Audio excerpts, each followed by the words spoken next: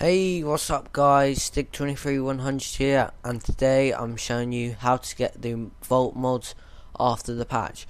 Now, I have been speaking to a couple of people and they've said that they can actually load the mods up, but for me, unfortunately, I can't load them up, and I will show you now. So if I go into private match and game setup mode and online Vault, you can see I have a few mods here, and if I click on one, it says failed to load custom game mode.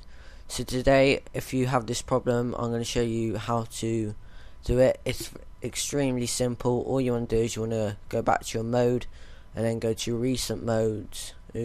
Recent modes, and as you can see, all of my mods are in there. I've got like unlimited care packages, God mode. So all you have to do once you've done that is just click that, and it's basically loaded. It won't say that it's loaded, but once you've done it, just click start match or start game, and I'm going to show you that this actually works. So yeah, I've been speaking to a couple of people and they said that it doesn't load. So if you do have this problem, it says failed to load, please follow this tutorial because it does work.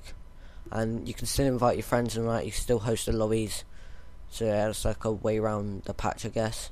But as you can see, I've still got the unlimited care packages and all the mods for it, juiced, everything.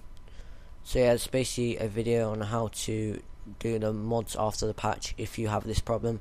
So if you enjoyed this, please like the video for more daily glitches. I post glitches every single day, and have a nice day and goodbye.